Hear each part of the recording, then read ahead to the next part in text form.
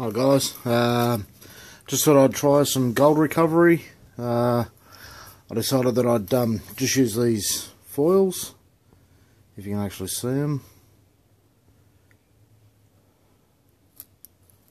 They're the foils that go between the computer, the screens and the motherboards of the plasma screens. And as you can see,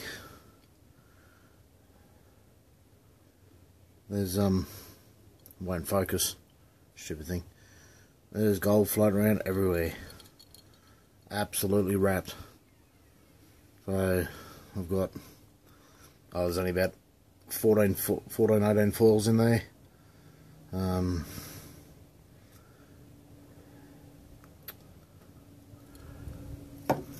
Stupid thing. Okay, just using 2 parts hydrogen, 2 parts muriatic acid or hydrochloric acid, and 1 part sulfuric acid, hydrogen peroxide, just your normal AR solution. And next I'll go into boards. Up there, that tub, all motherboards, all covered in gold. I've got that pile there, that pile there. That's all low grade board, mainly covered in copper and aluminium.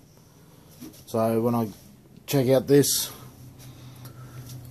I'll see how we go with gold recovery, and I'll start getting into the getting some of my gold away, so I can strip some of these boards out and get rid of them. Because once I've done that, move up here. I've also got some really high grade boards, mainly ram sticks, telephone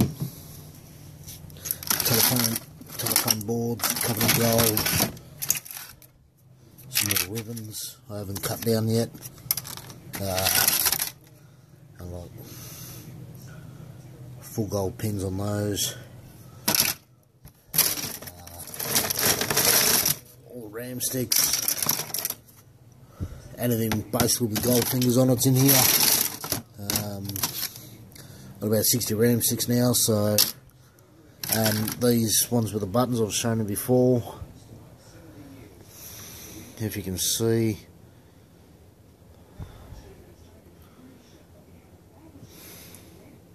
Stupid camera.